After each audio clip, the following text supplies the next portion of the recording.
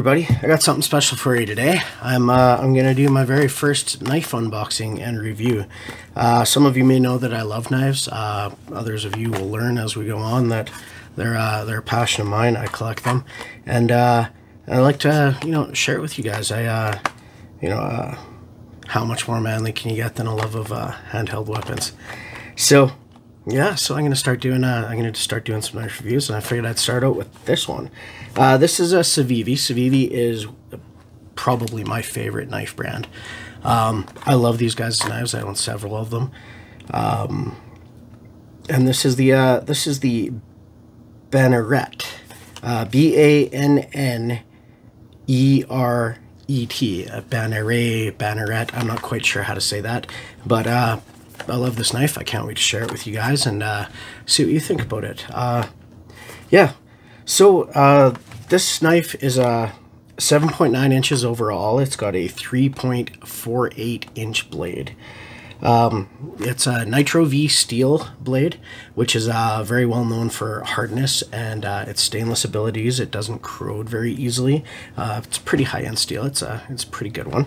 And yeah, it's got the black G10 handles with stainless, and it's $155 Canadian at House of Knives, and it's $94 American at Knife Center. So yeah, without further ado, let's break this thing open, see what it looks like. So, right there. I really love the way CIVIVI packages their knives. What you get with them, you just get kind of like this high-end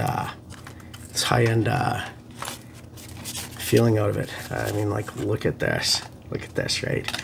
This is the case that comes with it. This is the case for holding the knife. I absolutely love these. You get these with every CIVIVI knife. And yeah, just super high quality. Once again, get a little sticker there. CIVIVI puts a little sticker in with their knives. Your product use and warranty information.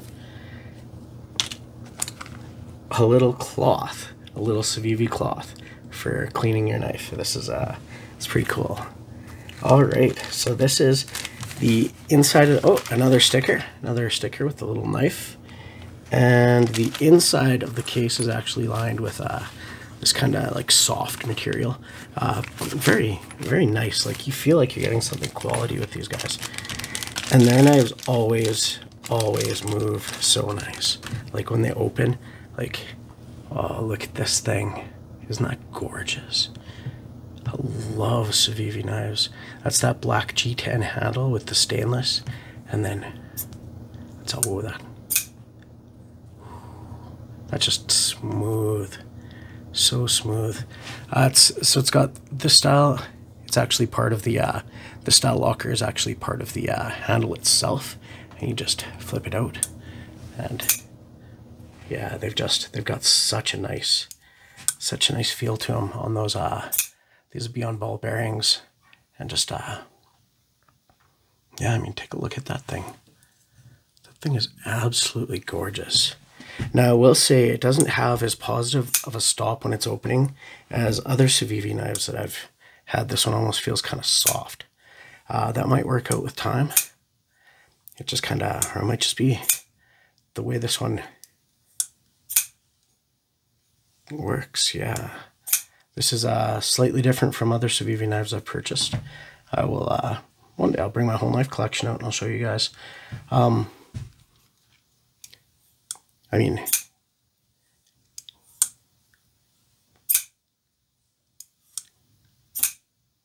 yeah, that click when it goes in. I mean, it feels, quality still. It's not quite as solid as I would usually expect out of a CIVIVI knife. Probably just the design of this knife itself compared to the design of the other CIVIVI knives that I own. And I mean, it still feels like that is. There's nothing to that. That thing just rolls. It just the way it comes to a stop, it's a little soft. I mean, when you push the blade, yeah, you get a more of a, like when you actually give it a little bit of force, you do get a little bit of a click there. But yeah, it's just I think it's just this knife design, just this just the way this knife works. This is the first CIVIVI I've ever had with a stainless handle like this too. Usually they use you know, some other type of scales. My Carter G10 or something like that. This is a little bit more. Yeah, I mean, and as it's working in, it gets a little. It's getting a little better. But the actual ease of use, like that thing is so buttery smooth.